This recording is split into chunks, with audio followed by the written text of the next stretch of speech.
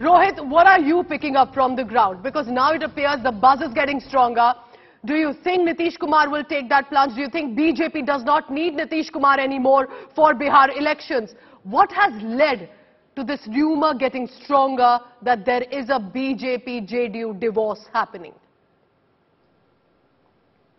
Pooja, let me make it clear that BJP needs Nitish Kumar more in Bihar than Nitish Kumar needing BJP, because Nitish Kumar always had an option of going with the RJD and forming a government and becoming the chief minister.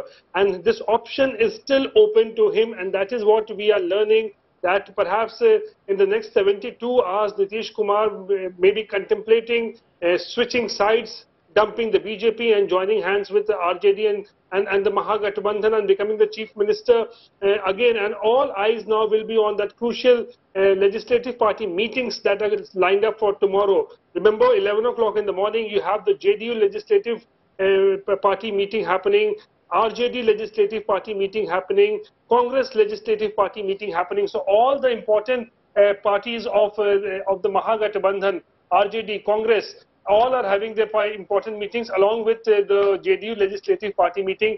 And in this after this meeting, it will be some sort of a clarity will be there that what Nitish Kumar really intends to do, because till now what we are learning, Nitish Kumar is extremely unhappy with the BJP, as he has alleged, his party has alleged that BJP was using RCP Singh to damage the Janata Dal United, like BJP had done in 2020 with the Chirag Paswan model. So BJP is also trying to placate Nitish Kumar. What we learn is that several top leaders of the BJP, Bihar BJP, are speaking to the chief minister, but all eyes will be on tomorrow's meeting. And after tomorrow's meeting, it will be clear that what Nitish Kumar really wants to do, whether he really wants to dump the BJP or whether it's just the pressure tactics, or if he really wants to join Mahagathbandhan. Pooja.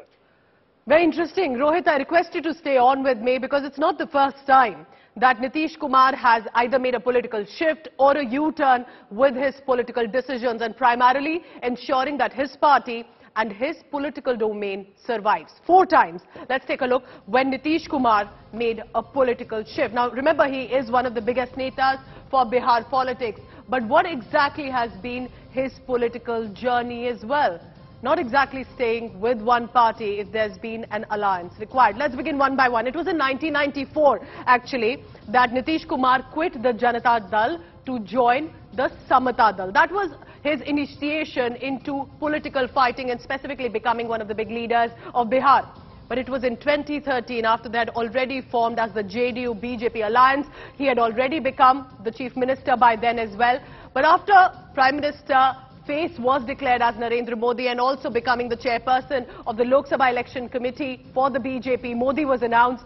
He quit the NDA and then became a bigger paradigm shift in Bihar politics in 2015, when Nitish Kumar, of all possible options, formed a Mahagathbandhan, which is a grand alliance with the Congress party and the RJD. RJD of Lalu Prasad Yadav, arch rivals, the party against which Nitish Kumar had fought for very long and emerged. But this alliance did not last very long, because in 2017, he then quits the Mahagathbandhan, the grand alliance, and returns to the NDA, fights election. BJP wins more seats, about 77. Nitish Kumar gets about 45, but becomes the chief minister yet again. Is he going to switch to the Mahagathbandhan or stay with Narendra Modi and the NDA?